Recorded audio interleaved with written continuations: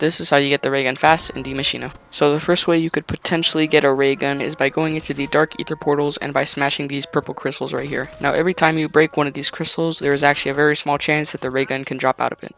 The next way you could potentially get a ray gun is the coffin dance Easter egg. The way you do the coffin dance Easter egg is by shooting these 5 orbs in the particle accelerator.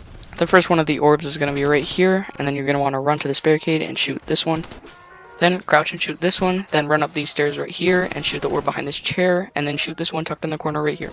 Once you've done this, you'll get teleported to the coffin dance Easter egg. Once you waited about a minute, the crate will appear in the middle, and you will have a chance to get a ray gun or a die like I did from this. And now for the most obvious way, the mystery box. But if you hit it at around round 44 to 45, then you will have a way higher chance of getting it. In fact, your chances are increased so much that I got the ray gun 2 times before the box even ended up moving. Anyways, thanks for watching, please be sure to like and subscribe, and I will see you guys later.